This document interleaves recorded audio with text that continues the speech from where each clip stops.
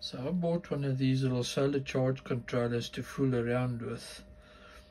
So you got your battery connection over there. There's 18650.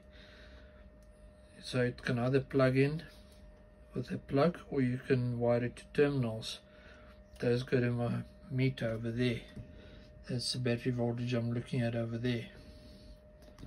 So currently I'm drawing 150 milliamps out of it.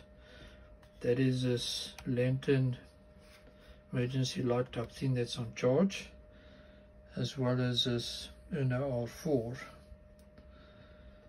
Currently I'm feeding half an amp into it. You can see over there. Now this thing doesn't control the charge current. The charge current is limited by what's available from the solar panel. Now they claim that it can do 900 milliamps. Now this torch, when I started charging, it was drawing close to that. It was actually drawing an amp. And the boost converter over here started muttering about that. It started getting pretty toasty.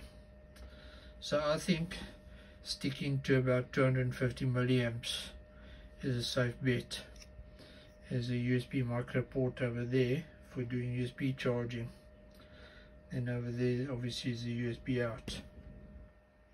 Now that voltage seems to be pretty close to 5 volts, the way it should be. But the other interesting thing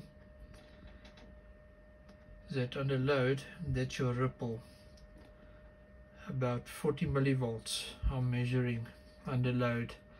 No load, that goes down to about 10 millivolts. So I think it performs fairly well as a little solar charger. It's not bad. The price for it is $10. Not terribly expensive. You can get them in higher current versions. So that's it. Link is in the description if you want to look at it. For the rest, ladies and gentlemen, have an awesome day further. Take care, and I'll see you next time for more awesome stuff. Alrighty, bye.